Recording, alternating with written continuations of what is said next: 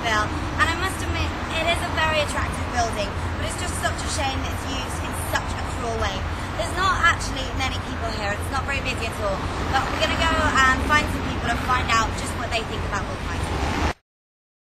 And I've bumped into, what are your names? Jamie and Allie. Cool, and they've been saying that they're here studying in Seville. So why did you choose Seville to come and study? We've heard it's a beautiful city, which it is, and we want to speak Spanish and learn how to speak it better. Cool, and how long have you been here? Just a day. Oh, awesome. I bet your Spanish is already a lot better than mine. Now, here's the most important question. We're over here because we're doing our campaign, Bulls to Bullfighting, and we want to know what you think about bullfighting. I think it's wrong. We don't support it at all.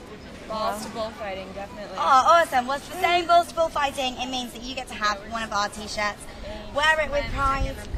Thank you. Thanks for stopping and talking to us, guys. Thank you. Have a nice day. Angie, thank you.